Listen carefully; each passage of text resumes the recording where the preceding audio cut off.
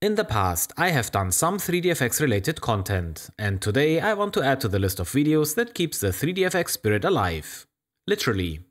Because today, we are going to have a look at this non-working 3dfx card, which I got from Mike in Germany, while I was there for a few days. Thank you, Mike, for the card and the opportunity to make a video about it. So, what is wrong with this card? The system boots, but there is no VGA output. The third card on this channel with the same symptom. I already fixed an ELSA Synergy 2 having the same problem. All I had to do to revive the card was to flash the VGA BIOS. And then there was the GeForce 2 MX with the same issue. Unfortunately, this card wasn't that simple. A BIOS flash was unsuccessful and I had to replace the BIOS chip. In today's video, we will have a look at this 3dfx Voodoo 3. Again, no VGA output, but the system seems to be booting. At least there are no error codes coming from the PC speaker. Similarly to the Synergy 2 and the GeForce 2 MX, I suspect a corrupted VGA BIOS.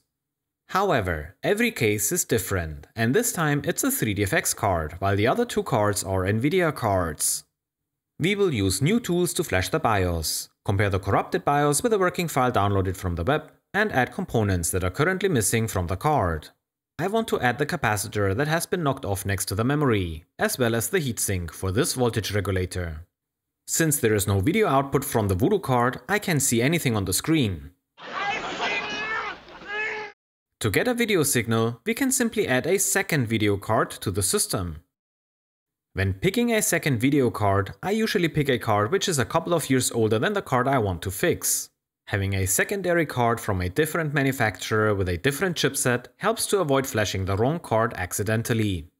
This method worked every single time I tried, and the video signal was generated by the working video card. With a video signal available, we can also boot into Windows. The device manager or other system information tools can provide helpful information about the broken card. The Voodoo 3 is listed under display adapters, but with a yellow exclamation mark due to the missing drivers. The fact that the card is listed here is a very good sign. Before we attempt to flash the BIOS, we have to get the flashing utility and the BIOS binary suitable for this Voodoo 3. The flashing utility I'm going to use today is suitable for Voodoo Banshees and Voodoo 3s. You will find a link to this website in the video description in case you also need to flash the BIOS of your 3dfx video cards. Unlike the flashing utility, finding the correct BIOS file is more challenging. We need to know exactly what model we have here to select the correct file. As you can see, here are different BIOS versions for different Voodoo 3 models. But we can already eliminate BIOSes for AGP cards because our model has a PCI interface. We also need to know what type of memory this card has. Voodoo 3s were available with SD and SG RAM. Visually, you should be able to distinguish SD from SG RAM by looking at the package of the chips. Chips with pins on all four sides are likely SG RAM, while chips with pins on two sides only are most likely SD RAM versions. To be certain, you can always look for a datasheet of the memory. Now we just need to know if this is the 2000 or the 3000 model of the Voodoo 3. The only difference between the two models are the clock speeds. The Voodoo 3 2000 has a GPU and memory clock of 143 MHz, while the Voodoo 3 3000 has a GPU and memory clock of 166 MHz. By looking at the PCB, we cannot tell if this is the 2000 or the 3000 model. So, let's look for clues. Many Voodoo 3 3000 cards have this big aluminum heat spreader. But will this be enough to make a conclusive decision what model this is? The model I have here has a blue heatsink, and the heatsink is a bit larger than the heatsink on my other Voodoo 3 2000. And the memory is rated at 6 nanoseconds, which should be capable to work at a frequency of 166 MHz. Maybe it is a 3000 model after all, but I tend more towards a 2000 than a 3000 model for now. When the flashing utility saves the current BIOS, we will be able to identify the card by looking at the backup file. But for now, I assume this to be a Voodoo 3 2000 PCI with SD RAM. With the files copied to a test system and booted to DOS, we can fire up the flashing utility. The 3dfx flashing utility is very basic, but it does provide this little help screen. Here we learn that while a new BIOS is flashed, the old BIOS is stored as save.rom. Let's flash the BIOS of this Voodoo 3 using a BIOS file of a Voodoo 3 2000 with PCI interface. And this is a very unspectacular flashing process. What do you prefer? This or the blinking crazy screen from WF-Flash? Once the tool is done, we are informed to turn off the system for the changes to take effect.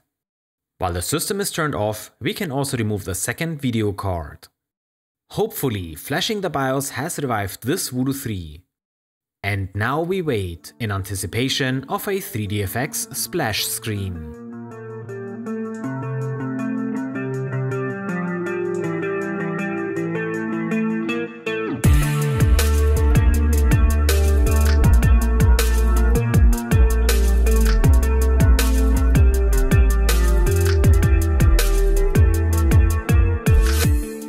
Okay, so this Voodoo card is alive. At least it shows a picture for now. I will test some games later, but first let's have a look at the backup of the original BIOS and compare it with the one we downloaded from the internet. I first opened the extracted BIOS with a hex editor. And finally, we can verify that my model here is a Voodoo 3 2000. You can see the model number clearly here in the first couple of lines in the BIOS file. Let's compare this BIOS, which came from the Voodoo 3, with a Voodoo 3 2000 BIOS file downloaded from the website I showed you before. And yes, there is already the first difference. In fact, there are a few differences. 9 bytes to be exact. It is a bit odd that they are all concentrated at the beginning of the file and right next to each other, as if a word in a sentence is replaced by something else. I wonder if this is really unreliable data from an old BIOS chip, or this is just a regular version with a few updated values. Here is a summary of all 9 differences, their position, value, and bit representation. This is very different compared to the Synergy 2 BIOS, which looked more like 3 bits have actually flipped. But somehow I'm not convinced that this BIOS is the root cause of no VGA output. I really wonder what would happen if I flash the original BIOS back to the card. The expectation would be to end up with no VGA output. You know what? Let's try that. Let's see what happens when we flash the original BIOS back to the card. Okay, I renamed save.rom to broken.rom, which contains the BIOS extracted from the card before flashing the Voodoo 3 3000 BIOS. I am really curious if we get the original behavior back, basically no VGA output. Okay, the old BIOS is back on the card. Let's power cycle the system and see what happens. I have no explanation for this. If you have any idea how this card works now, even though I flashed the original BIOS, which clearly had something to do with a non-working card we have seen at the beginning of this video, then please let me know in the comments. The flashing process must have triggered something to make this card work now, but it may not have been the BIOS code after all. Although the card seems to be working with the old BIOS, I do not trust it, and I will replace it with the Voodoo 3 2000 BIOS downloaded from the website linked in the video description. Let's move on with a few repairs. As I mentioned before, the card misses one capacitor and a heatsink for a voltage regulator. I have seen quite a few cards where those capacitors next to the memory chips are missing. Looks like they can easily get knocked off, most likely while storing the cards with other components. I am sure this could also happen when the card is carelessly removed from the motherboard. And just to be sure, I will check the neighboring capacitors as well. A damage may not always be easily visible. Like this capacitor here looks a little bit odd. I will remove it, measure its value, and if it's okay, put it back on the card. But for those pads, I need a new capacitor. Luckily, I still have a few spares. Those capacitors may not seem to make a difference since the card is working without them. But most likely they will improve the stability of the card at higher frequencies and help filtering electronic noise. Great, all 3 capacitors are back on the card next to the memory. But now let's move on to a critical part that is absolutely required for this card, the voltage regulator heatsink. I don't know why the heatsink is missing, but all the Voodoo 3s I have seen have a heatsink attached to this regulator. Unfortunately, I don't have a spare heatsink that would fit this regulator. For now, I will just borrow the heatsink from the other Voodoo 3 that I have restored a few months ago. Once I get a few of those heatsinks, I will put one back on this card as well. The heatsink is attached to the PCB with a screw and a nut on the other side. There is no thermal compound between the PCB, heatsink and the voltage regulator. I am not sure if thermal paste between the regulator and the heatsink will make a huge difference, but I will add some anyway. When I get the spare heatsinks to fix up the other Voodoo 3, I may have to look at it using my thermal camera. Now we just have to screw everything together and we should be done with the restoration of this Voodoo 3 card. Now let's have a quick look at a few games. First up is Black and White, a game released in 2001 by Lionhead Studios. During the intro, which was very memorable and seamless for a game at that time, we can see that some textures seem to be missing. But with a patch and newer drivers, the game looks like I remember it.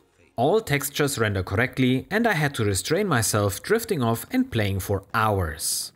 The Voodoo 3 is installed on an ASUS P3BF with a Pentium 3 1GHz, and although the CPU and the memory should be sufficient, the Voodoo 3 is already struggling to render the game at a resolution of 800 by 600. Maybe that is not surprising since the game was released 2 years after the Voodoo 3. I also tried Need for Speed Porsche Unleashed and Unreal, which performed much better.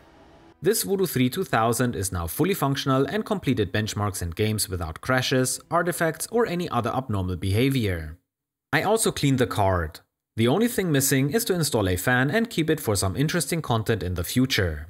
Should I dare to flash this card with a faster BIOS and turn it into a Voodoo 3 3000? Do you think there is a difference in terms of overclocking headroom between the BIOS of a Voodoo 3 2000 and a Voodoo 3 3000? Could one BIOS allow for better overclocking results? If you don't want to miss this, then please subscribe to my channel so you get notified whenever I upload a new video. And please leave a like if you enjoyed today's video. Thanks for watching and I will see you in one of my other videos.